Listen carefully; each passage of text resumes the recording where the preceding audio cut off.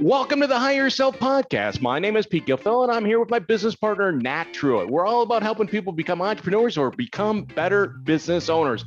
Good morning, Nat. Good morning, Pete. How are you doing? I am doing good. A little confession, though. I'm coming off vacation, and I got a cheating heart. What exactly is a cheating heart? Well, I was raised in a Ford family. Right? Oh, no. Raised, yes. Grandfather, father owned Ford dealerships. I worked for Ford 17 years. I've only owned Fords. I think I've probably owned 20 Fords in my day, right? So I am a Ford guy. So we go on vacation and I have to rent a vehicle for my family, right? So we got a family of 6 and we got all these bags, right? I threatened my kids. I said, look, you can only have one suitcase because I worry about the size of vehicle that we can fit in, right? So we get to the budget, and the only thing they really have for us is a minivan. I'm like, all of us are gonna fit in the minivan plus our 7 bags, right? With suitcases and duffel bags. And I got to tell you, we got a Sienna minivan. Yeah. And this was a 2021. I've never seen a vehicle that is so utilitarian. Unbelievable. So we take the 7 bags, right? And we get them all in the back area. So it's got like a deep cargo area. So I get all 7 suitcases in the back storage area. And I still have room to see out the back glass as I'm driving, right? Then I load my family in there, and both the second row, the third row, they got a ton of leg room, right? So they got plenty of room to do what they got to do as we're driving up into the mountains. And so my kids are like, this is unbelievable. I mean, we've had Ford Expedition ELs. We've had big vehicles, stuff like that. They've never had this much room. So they're loving it, right? So I get in, I start driving it, and it's a little sluggish. It's one of those hybrids, right? It's a hybrid. I'm not really a hybrid guy, right? But I tell you, I'm driving this thing, and the hybrid is now so good that you can be going 50 miles an hour and it's still on the electric side, right? So what this translates to is incredible gas mileage. So we drove this vehicle, I'm not kidding you, for 9 days. Went up the mountain, down the mountain. We did a bunch of excursions. And I'm telling you, we probably got 600 miles to the tank. We returned the vehicle after 9 days. I never filled it up. It still had 100 miles of range left. Wow. It was an incredible vehicle. So I got home and I called my Ford dealer. I said, listen, I don't know. Ford doesn't have any minivans. I think I might have to buy a Toyota. The phone line went silent. So I have a bit of a cheating heart today. So We'll see. Well, it makes sense. You see those those minivans on the road like everywhere. So there must be a reason, right? Yeah, is if you can get past that, you're kind of, kind of that stigma of associated with minivans. But I got to tell you, just a great vehicle. So very, very. So there's my endorsement for the Toyota Sienna. So, all right, Nat, I thought today what we do is we talk about the 10 ways to best leverage your franchise network. So when you become a franchisee, you become part of this network, right? So there are many different benefits. And I thought today what we do is we talk about the 10 benefits that people have when they join a franchise system. Sound good? Yeah, that's awesome. You're talking about like the franchise unit owner network? Yeah, absolutely. So you're a franchisee, and so many people think, oh, I'm going to get all this great support from the franchisor, but you also have that whole network of other franchisees that you can leverage to be successful. And certainly you help your peers too. So number one, when I think a little bit about leveraging a network, and then you probably did this when you had your franchise. I know I did with mine. When you have a problem, you can pick up the phone, or in today's world, you can do a Zoom session with a franchisee and say, hey, have you experienced this problem? Did you do that much? Pick up the phone and just try to leverage your other franchisees to kind of solve a problem or work through an idea? Yeah, for me, it even started earlier than that. In the initial training. So when you go to the corporate headquarters for your initial training, you're in like a class. So you have, whether it's 3 other, groups or 10 other groups, but you have like almost like a freshman class of franchise owners. So you're all in there together, and you start to build relationships, and you start to like brainstorm and kick things back and forth and all that. And then as I came back home and started implementing, that was kind of my like initial people, because I was like really comfortable reaching out to them. And then as I would call I was in Chicago, but for example, I'd call a Milwaukee person that was a little further along down the path. Yeah, sure. And I'd call and ask them questions, and they were like all super happy to help because, that I always say like a rising tide raises all ships. So like if they can help me be successful, it just helps the whole system keep on doing good. So they're one phone call away, one Zoom call away, right? And you develop that network of other franchisees that you can lean on. Did you ever, I know a second way that you can leverage a network is going and actually visiting with a franchisee, go to their location if they have a facility or to their territory and visit with them. Did you ever do that? Yeah, totally. With the senior care, it's a service-based business. So your employees are out in the field, but you still have to set up an office. And so that's kind of like a gray area. It's like you don't know exactly what that looks like or feels like. A lot of times corporate will kind of have an office set up, or you'll go to visit during discovery day or training, you'll go visit corporate locations. Mm-hmm. But it's super helpful to go pop in and see how other people are setting up their offices. I think the retail is always going to be a little bit more cookie cutter for better or for worse, right? Because you're going to, build it out a specific way, but it's super helpful to do some on-site visits. Well, and I thought, I've seen franchisees go visit another franchisee to see the way in which they're operating, right? So go spend we'll call it the day in the life of with them, right? Which is really important. One of the things that, as I was a master franchisee, I would call upon the other franchisee to do brainstorming sessions, right? So I'd call them and say, hey, I'm thinking about this marketing idea. What do you think? And so we would go back and forth. And I know you mentioned that earlier. Did you do a lot of brainstorming as a franchisee with other franchisees in your network? We did. In Chicago, we had like a regional group. So we actually would all get together once a month.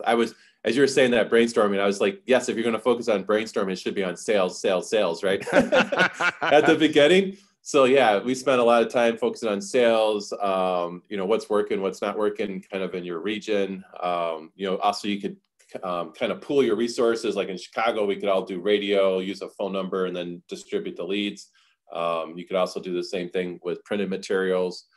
There's a lot of brainstorming you can do, especially regional, like kind of cooperative advertising stuff. Was that an accountability group, right? So like at Ford, they would have like dealer 20 groups where all the Ford franchisees would get together, like 10 of them on a regular basis and go through their numbers and kind of hold each other accountable. Did you have any of that when you were a franchisee? Yeah, I was early on. So with the brand, so we did, corporate kind of facilitated that. So, you'd have the corporate calls, and then, you always have kind of the leaderboard, and everybody being naturally competitive was trying to fight to the top. Yeah, absolutely. Now, one of the other things that you can do is that I know franchisors provide vendors like payment merchant systems, things like that. And they can be good, but sometimes I've learned that you can kind of leverage franchisees because sometimes they find a better vendor. Maybe it's more local, maybe it's just they just do a better job. Did you ever kind of lean on other franchisees to kind of figure out vendor relationships? I'm trying to think. It seemed like our franchise did a really good job with the vendors, and so I was actually pretty happy. But sometimes, as you're kind of doing that brainstorming and you have like, hey, let's do, door hangers, right? Maybe corporate doesn't have a vendor for that. So you can kind of see if anybody knows a vendor for that. So I think as you're kind of trying new things, there's always room to try to find a vendor for that. Well, and I guess you say vendors, it could also be people providing services like accountants or things like that'd be huge. Yeah. Yeah. Right. Sure. I mean, it's so you don't have to reinvent the wheel. They understand your business. What about, another thing, advantage of having a network is that sometimes it's employee referrals, right? Where they you lean on somebody and say, listen, I'm looking for a good manager to lead my next location. Do you know anybody? Did you ever kind of leverage your other franchisees as it pertains to finding good talent or people? I felt like we were always trying to, find good people. So it wasn't like you could necessarily, borrow somebody or recruit somebody away. But I think as you're building a good brand, you're attracting the right people. And then it was interesting, people would kind of like get promoted from within. Yeah. So I think that there's a lot of potential for that. Well, and sometimes you have a great person that you're interviewing with, but maybe they don't fit your organization. They're pretty good.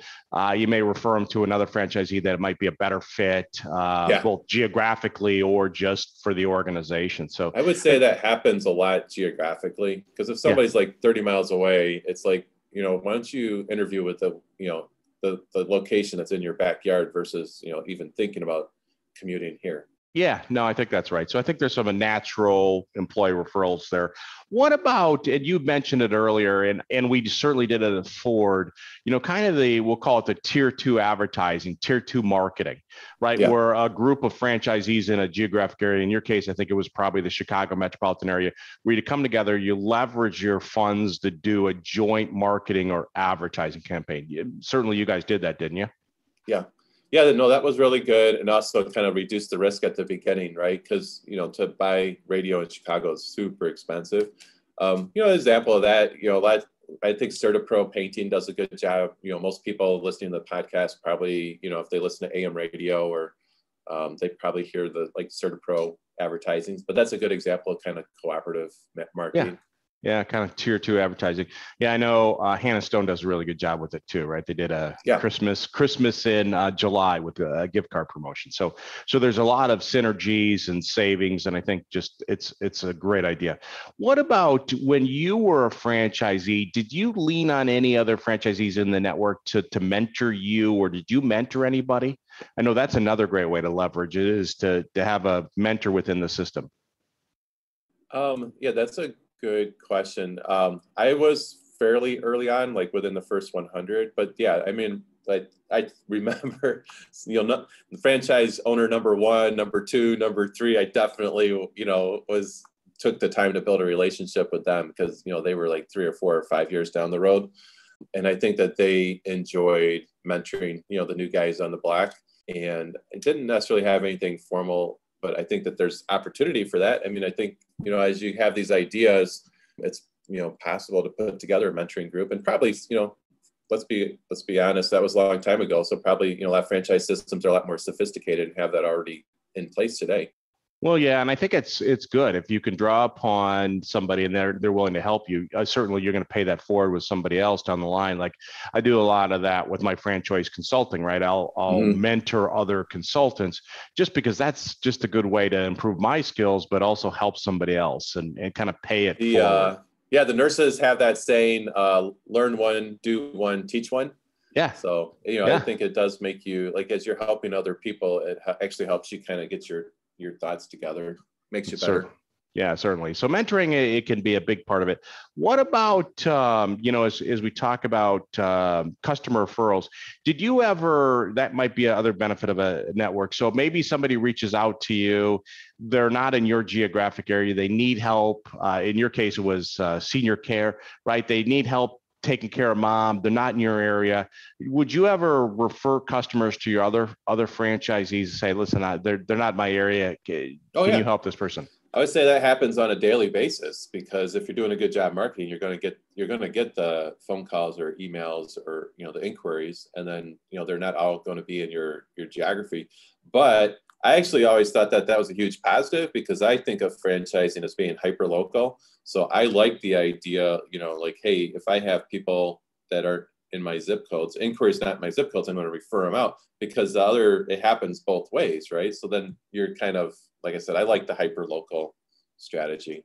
Yeah, no, I think that's right. And I think it's all these things, as you look at leveraging the network, the 10 things we've talked about, it's this whole idea of that you lean on the network, but the network also leans on you, right? You're kind of paying it forward. So if you're willing to play all out and help others, they're going to do the same thing for you. And I think that's the real benefit of a franchise network, is that, sure, you have that franchisor that provides all that great support, but if you have this network that you can lean on, that just makes you stronger. And I think, Nat, we've seen the strength of that during the last 15, 18 months with this pandemic, right? Mm-hmm. So as business owners went through this crazy period, we keep hoping it's going to end.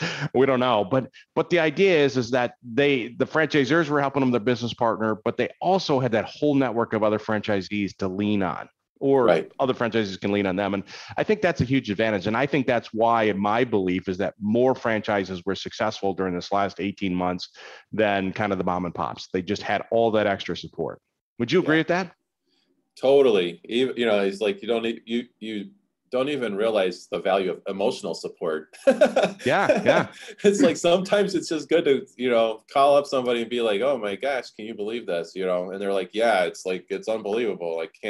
I can't hire employees. Nobody wants to work, or, it's like we have to buy all these PPE or whatever. Right. But, there's like emotional support, and, that you can get through it together. Yeah. Excellent. Well, Nat, again, there are a lot of advantages to being a franchise owner, is certainly having a network behind you is all one right, of them. So real quick, Pete, like here would have been my strategy with the car situation at the airport. Oh boy, you're paying it forward here. You give me a little advice on cars. All right, exactly. Let's hear it. So I think my strategy with you said you had all your like 4 kids and 2 adults, right? And 6 or 7 suitcases. So I'm pretty sure my strategy would have been like, okay, I'm going to get a minivan, and then I think it's probably important that we get like a 2-seater convertible, and I'll drive the convertible, and mom and the kids go in the minivan or something along those lines. and my wife, you think that would have went over in my household, honey? Yeah, you're going to take the luggage and the kids, and I'm going to get in the convertible by myself. All right, well, maybe, I guess she probably would have been either way, you would have ended up driving the minivan. That's right. All right, man. Great chat today. Thanks. Bye. Thanks for listening to the Hire Yourself podcast. For more resources, check out our website at hireyourself.com. And remember to subscribe to this podcast to receive each episode. Please leave us a rating, and we'd love to hear your feedback or suggestions for topics.